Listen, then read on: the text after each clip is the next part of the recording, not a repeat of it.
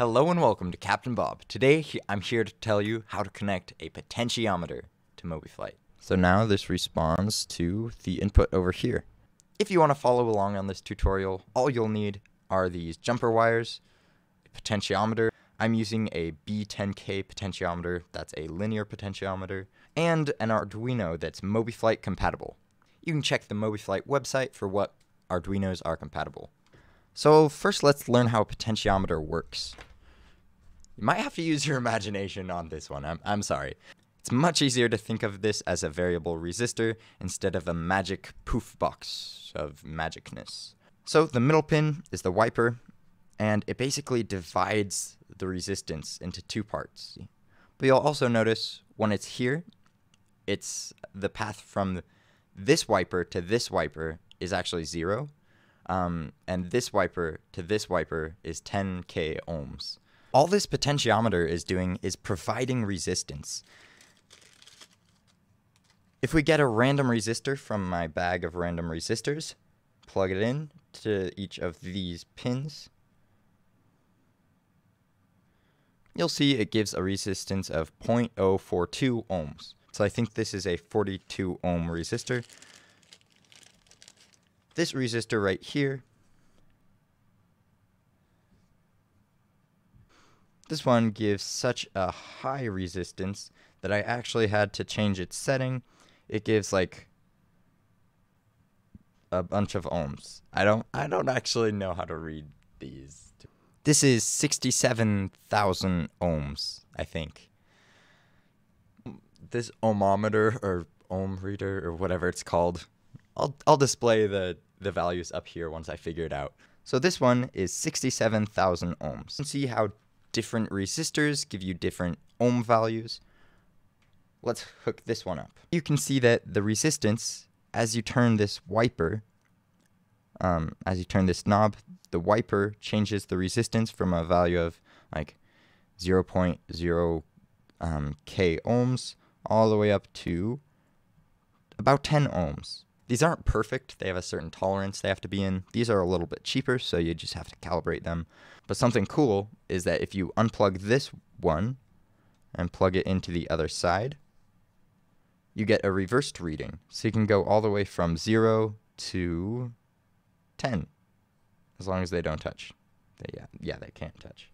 So that's how a potentiometer works. It basically reads the ohm value, or the resistance, in the between the wiper and these pins. So what we can do is we can create a voltage divider. It's going to be a pretty similar circuit to this one we've just made, but it's going to include the positive, the negative, and a pin. So now that we know this potentiometer is actually just an overpowered resistor, let's connect it to an Arduino. So we're using these jumper wires to extend the length. They don't have any superpowers, kind of lame. One of the pins, one of the sides, is going to ground. The middle pin is going to go to the first analog pin. It's actually called AO. And then the last pin, this pin, will actually go to 5 volts. Now just plug the wires in, making sure that the signal pin is in the middle. I'm going to tape this off right now to avoid anything falling out during the video, because trust me, that happens all the time. Like 3 hours of footage gone.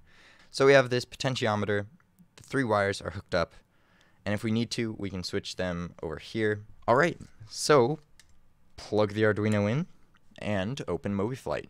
So if we open MobiFlight to a new configuration, we can click this MobiFlight modules button right here. Let's add a device. Let's add a analog input. This is an analog input because it has everything done analogly. There's a little wiper that physically moves the position of a variable resistor instead of like clicking one position to the left. So we're going to select the AO pin. This is the first analog pin on our Arduino right here, and we can adjust this sensitivity now or later. I think the default value of like 5 works pretty well.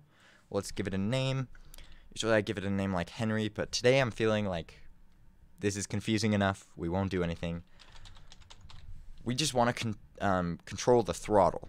So that's it. We're going to just stop it there. So we're going to control a throttle. We might even branch out. We'll make a second one and just move it over to control something else. Later we'll control the pitch. So we can have this throttle and pitch. Say, just because I want to show you, it can work for like throttles and stuff, and it can also work as a yoke. So I just used pins AO for the throttle and the next available pin for the pitch. And we'll just switch it over manually. I don't want to connect two potentiometers today. Update the module using the little button.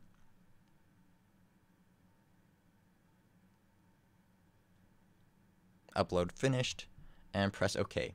If my MobiFlight looks newer than yours, it's because I'm using the beta. If my MobiFlight looks older than yours, it's because you're actually a time traveler and you're watching this video in the future.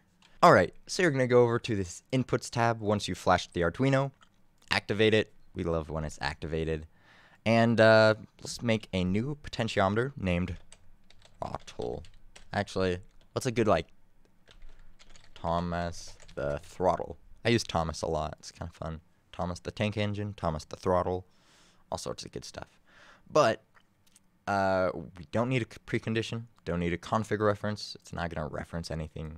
The sky is falling, the sky is falling. Let's go to input. Module, first Arduino. This is the Arduino I have connected. I give it a fun name because I love to name everything. And we have a device. The first pin we connected to was the throttle on pin 1, pin AO. Action type. So we could have all sorts of things here. What we want is Microsoft Flight Simulator 2020 custom input. So this is going to let us code. I know, code. You know, the code. Code is scary, but MobiFlight doesn't have to be. Jamie from the MobiFlight development team made this super awesome tool on the HubHop. So HubHop is something the MobiFlight is making where all the presets for Microsoft Flight Sim 2020 are. Super cool. And there's also a tool page. So what do we want? Just go through it and figure it out. So we have a select preset where you can either do it for an Arduino or a joystick, because MobiFlight now supports like custom joystick mapping. So you can connect it to an Arduino because it's connected to an Arduino. Select a preset. What do we want? Throttle. Let's do that. So this throttle is basically this little greater than or less than, greater than. X is greater than that, which means it's less than. So you have this little greater than sign, a K, and the throttle set. Throttle underscore set. You can always change this if you need another event. You could go back to the HubHop and find any potentiometer events under the preset lists. So you have input potentiometer, and output. So let's say I want to search for flaps like I just did. You can have this control right here, flaps set to this potentiometer value. And then you just copy the little K that's right here. K flaps set, paste it in here instead. So that is what this is doing. This Arduino is right here is making it from a minimum of 0 to a maximum of 1023. So right here, it's kind of cool. It's like multiplying it by this specific number right here to get the values into a value of 0 to 1023. This is super confusing if you don't use this generator, at least first. So it's really a fantastic thing that Jamie put this in. This is like, this is awesome. So we can't put this custom code in yet because we don't know what the maximum input and output range is. Well, how do we know what the minimum and the maximum points are? If we remember with the micrometer, why did I call it that? The multimeter, the value went from 0.00 to 9.75, which is not 0.0 to 10.0. So got to do a little bit of calibration. If we go over to extras, settings, you can see logging mode. Enable this and set this to debug. Also, if you have offline mode enabled like me, make sure offline mode is off so it can talk to a simulator. That'd be ideal. Click OK, and you have this logging window right here. Out of the gate, we know our sensitivity is pretty okay, or it's not too sensitive, because nothing is moving until we make it move. So now it's telling me all of these changes up from 13 all the way up to 1023. So it looks like this potentiometer is doing super good, because its minimum value I'm seeing is 13, maximum value I'm seeing is 1022, 1023, which is actually really good. So this is a pretty good calibrated potentiometer. The maximum value, and that's when it's turned all the way right. Oh my gosh, I'm gonna stop. When it's turned all the way right, then the value is, as we saw it, value is like 1022, 1021, 1023. We're gonna set it to 1023. Just a little, like, one thing is 1/1000th of the thing, so it's like 1/3 of a degree. It shouldn't matter too much. And then when it's in the minimum value, all the way over down all the way to 0, it gives a value of 13 as the minimum. So now we can actually just copy this code, go over to edit on our new line, select our first Arduino, select our throttle. This is everything that we want to happen. And we're going to actually use a custom input. This only works for Microsoft Flight Simulator 2020, but this is the best way I could find to use it. This basically spits out the code we need to paste into here. It's a super awesome tool, really cool that we get to use this. And I'll click OK. And now it's connected to an analog thing. I really should have had Microsoft Flight Sim loading up while I was filming, because now it's going to be like 20 minutes. See you soon. So this was actually a pretty simple configuration. Let's click the activate button. Sim status is a go. Cha-ching. Everything is good there. And let's press run. So right now, it's not sensing anything. Let's go ready to fly. And we're just going to do a little run up in the 172. You're all going to cringe because I don't actually know how to fly. Alright, so this throttle lever is all the way at 0. Then we twist it. And it's not working. Oh, yeah. Alright, so I did an evil thing. I explained it wrong. So I did figure out something embarrassing. I actually interpreted what this minimum and maximum input range means. So this minimum, and I can't believe I didn't think of this before, this minimum event input range is what the throttle event goes from. So the throttle event goes from 0 to 16383, which is kind of a pretty common one. I think that's like 12 bits or something. So that's a pretty high resolution. And we're basically putting this high resolution into our lower resolution potentiometer. So that's how it knows how to funnel into it. That's why our throttle was only moving a little bit. It's because I thought this was your calibration. When you do your calibration right here, 13 and the maximum was 1022. So now let's copy this code. You can even press the little button and paste it in when it doesn't look awful. Let's see if it works. Click run. And I always think it's some like tragic misfire of a piston in my computer, but it's always like the cable unplugging here. Or like something stupid like that. Alright, so if your MobiFlight Arduino unplugs, plug it in and restart MobiFlight. And now let's get to business. Let's see if it works. Let's click run and see how it goes. So here we have it. We have our throttle knob working with MobiFlight. So you could put this on like a rack and pinion and make your own throttle, which is super cool. So now this responds to the input over here. If you want it to move easier, I think 5 is a pretty good sensitivity, but if you want it to be super sensitive, It might bog down your performance a little bit, but you can put it at like high sensitivity. Whenever this moves 1/1000th of its travel, then it'll like register basically. Upload finished, and you can see this has a little bit of jitter. It's switching between 97 and 96. We really don't care about that, like, I guess, precise of a value. So basically find a value that doesn't jitter, especially if you're making like a yoke or something. You want just a little tiny bit of dead zone maybe, just so it doesn't jitter like it did here with 12, 11, 12, 11, 10, and 11, 12. Yeah, just me like shaking the table and stuff makes jitter. And like tapping this, you want it to like register whenever you do this. Also, the higher the sensitivity, the more crazy it can get.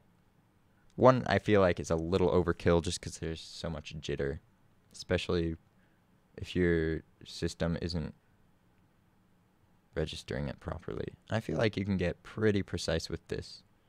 Alright, so this is great. We know how to run a throttle. Let's just see how we can run our pitch. So we cleared it out. Let's use the same tool generator. Select Arduino. Select your elevator for pitch. Select the minimum output range. Let's go to pin A1. Switch over there. Let's test it in debugging mode. The minimum for this is 13 to 1022. Wow, crazy. So we'll go 13 to 1022. You can also, I believe, switch these 1022 instead of switching your wiring. Let's check that, fact check that. So the elevator, it auto-filled these input events. It actually goes from negative 16383 to positive 16383. So that's its elevator range. It basically has twice the resolution. So we can copy this, copy that, or just copy to clipboard, which is pretty cool. We're gonna duplicate this row. Everything is the same except for its